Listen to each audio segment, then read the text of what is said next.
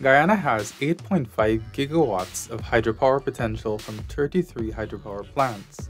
This has been stated in government's Low Carbon Development Strategy 2030.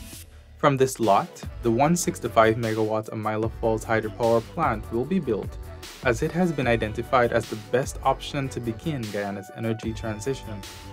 Government will also seek to build a second large-scale plant to be identified by 2025. It should provide 370 megawatts of capacity by 2035 and another 150 megawatts by 2040. The PPPC government is positioning hydropower to serve as the most significant renewable contributor to Guyana's clean energy transition. Hydro is uniquely positioned to provide a cheaper solution than any other technology due to its long average lifespan of 100 years. It is projected that 67% of Guyana's capacity will come from renewable sources by 2035.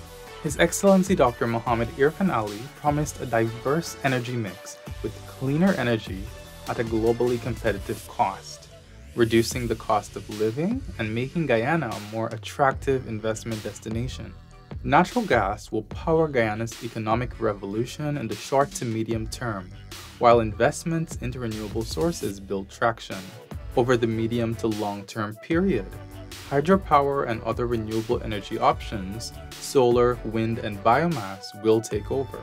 The world has come to the realization because the pace of renewable is not keeping pace with the demand. That the introduction of renewable is not keeping pace with the growth of energy demand, that you need a transitional fuel, which is the gas, using gas to generate power, because gas reduces the emission by 50% from burning, say, bunker C. Government expects the gas-to-energy project to last about 25 years.